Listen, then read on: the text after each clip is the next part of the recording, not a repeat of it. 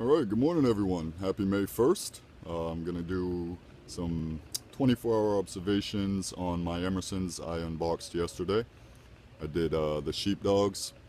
Here's a spear point, clip point, and the Rangemaster buoy. I also did a mini CQC-15 review. Like I had mentioned yesterday, I have never previously owned an Emerson. All the knives I have, I just have never owned one. The things I've heard of the Emersons are the same. Okay, horrible fit and finish. Very, very, very aggressive G10. Lots of lock stick. And for the materials being used, they are overpriced. Okay, now these are all the things I've heard. I needed to pick up a few for myself and make those judgments on my own. Okay, which I try to do as much as I can, just because, you know, there's so many opinions and everybody has their own. Okay, so I wanted to make mine. Alright, so real quick, here is the mini CQC-15. Alright, that was my first one I unboxed. Okay, right here. Now, I've been playing with this knife non-stop, and it's just now becoming, you can hear it still. The lock stick is just now breaking in. Okay, I have my trusty screwdriver.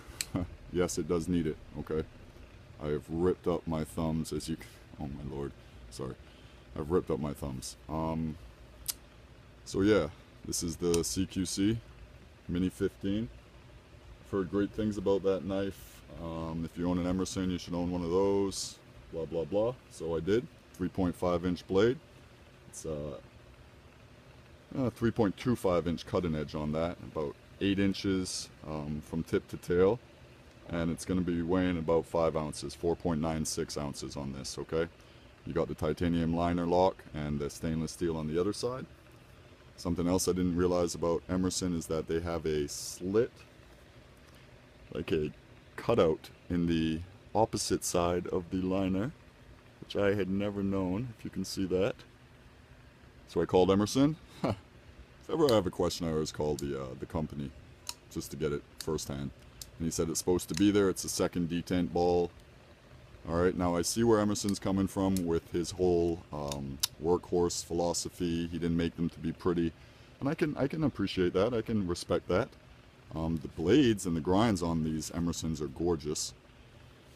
Also, I didn't realize that they all come with the chisel grind. So I asked him about that and asked him why there was only one bevel on one side and not on the other. Okay, education, guys. Alright, there's nothing wrong with it.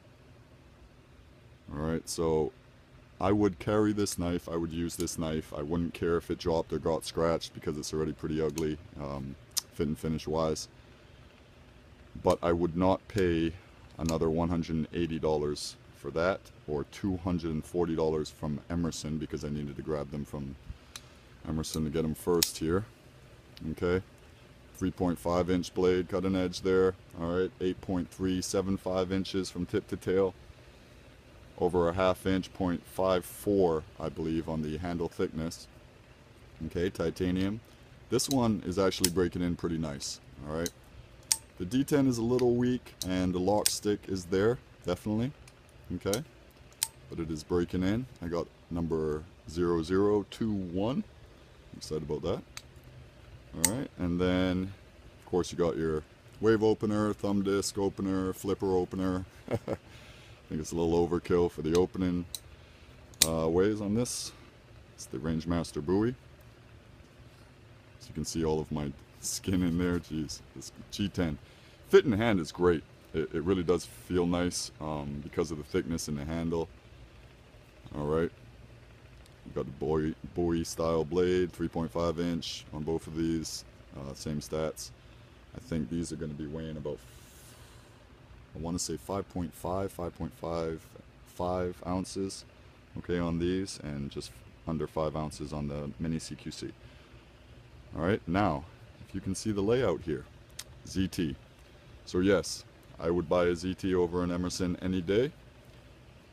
Alright, the quality of the materials and the fit and finish is in another world. Okay, LMAX, full titanium, stainless steel lock bar insert. Okay, perfect G10, perfect out of the box, no break-in. Although I do enjoy a certain amount of breaking in, you kind of, you know, do feel like the knife is yours after you've broken it in and you've worked on it, and there's a sense of accomplishment there. This and the mini CQC I've worked on, and I'm feeling good about them. This one is just ridiculous. I need to, okay, on that, $230, $215, no way. Alright, these are both $200, $190. Alright, you're getting the LMAX steel, which I love. I've had great experience with it. Alright, better materials, I think. Blade steel. Alright, not even in the same category. Alright, well, these are the LMAX, so yes, maybe in the same category. These, carbon fiber, 204p, super steel. Same price as these? Really?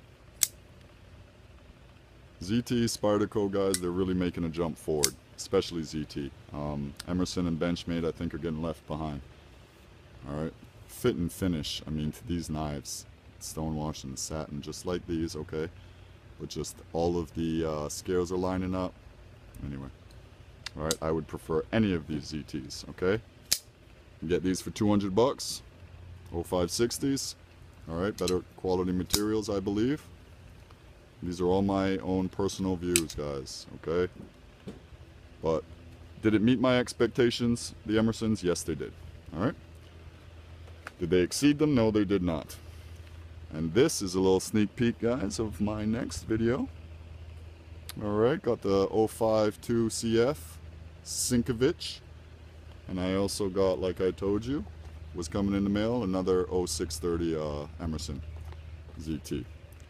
Now, all of these collaborations, ZT's coming out looking like they are all-stars, and Emerson's looking like they are junior varsity.